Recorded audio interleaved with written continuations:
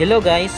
For today's video ay tatalakayin natin kung bakit naglalag ang cellphone nyo sa tuwing naglalaro kayo ng Mobile Legends at paano natin masolusyonan yun.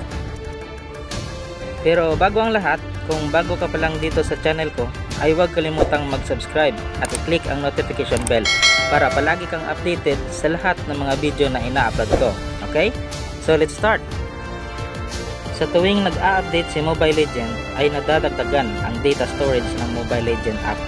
At isa ito sa rason kung bakit naglalag dahil insufficient na ang internal storage nyo.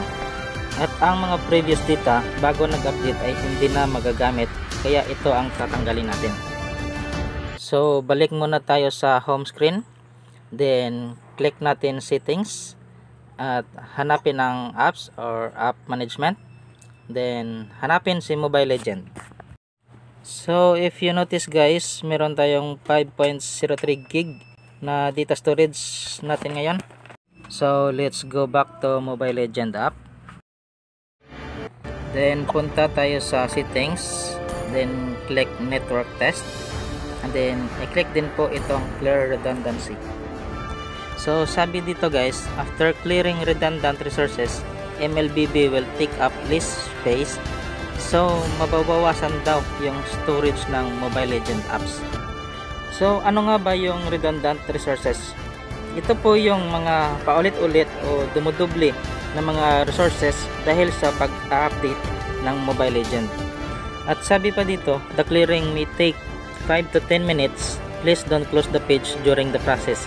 So medyo matagal po ito mga idol. Pero pinaka-importante ay huwag nyo po hayaang mag-close ito para maging successful ang process. Okay? So itap na po natin ang start. So hintay lang po tayo hanggang matapos mga idol.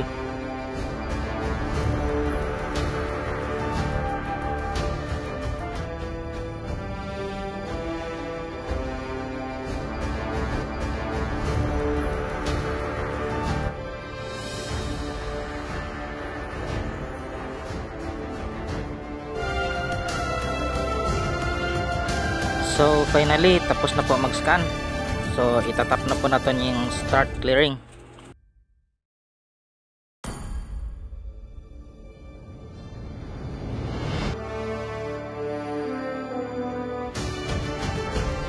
Okay na mga idol, tapos na mag-clear. Ito na po yung last step. Itatap na po natin yung complete. So at last, we're done mga idol. Balik na po tayo sa home screen at tingnan natin ang result.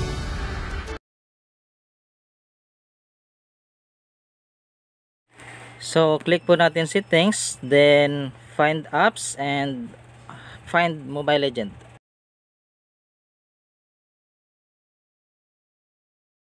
So as you see guys, 4.74 na lang ang data storage natin. So nabawas na po yung mga redundant resources. So from 5.03 to 4.74 gig mga idol. So hanggang dito na lang po. I hope na nakatulong tong video ko sa pagsolusyon sa mga lag issue ninyo mga idol. So for more videos, please like, share, comment at huwag kalimutang mag-subscribe. At i-hit na rin po yung notification bell para palagi kang updated sa lahat ng mga video na ina-upload ko. So see you next video guys. Thanks for watching.